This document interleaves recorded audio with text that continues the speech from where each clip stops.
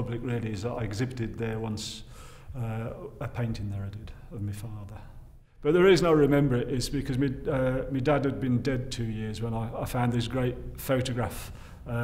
It was actually his disabled parking pass at the bottom of the drawer, and I howled when I saw the photograph because it was so po-faced, as you are sometimes when you're being forced to have a photograph taken, just a headshot. And I just thought it was very funny with his pursed lips and everything, so I really wanted to do that as a painting, which I did do.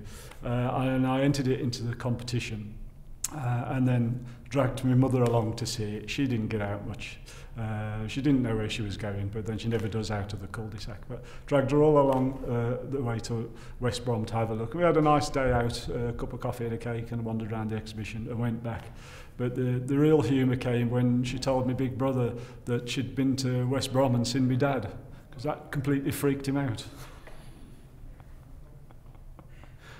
She thought my mother was going doolally.